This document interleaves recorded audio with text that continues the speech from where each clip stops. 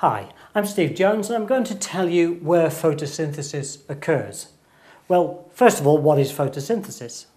Well, this is the equation and it's basically the process by which carbon dioxide and water are converted to sugars and oxygen, generally in green plants. The green is chlorophyll, which is a catalyst that enables radiation from the sun to allow this process to go ahead.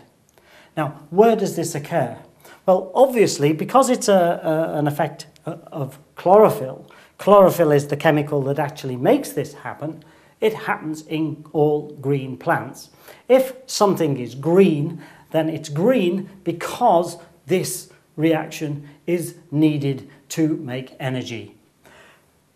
Most commonly, of course, we recognise that trees have green leaves. They don't actually have to be bright green or any particular green. They can be various different greens. It doesn't actually matter. The radiation comes from the sun and is absorbed in the leaf, in the green part of the plant. Then this process occurs. Now, some plants have needle-like leaves. Again, this is not important.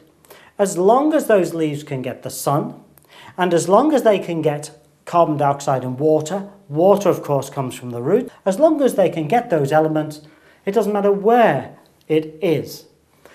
Of course, if you look underground, you will find that there are very few green objects. You look at the root of a plant, it isn't green.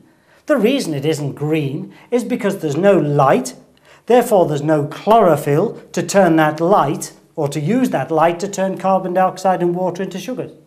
So you don't create sugar in the roots of plants because that's not what roots are for. So generally you will see that the green chlorophyll is contained in the stems and leaves of plants, those parts which are exposed to light.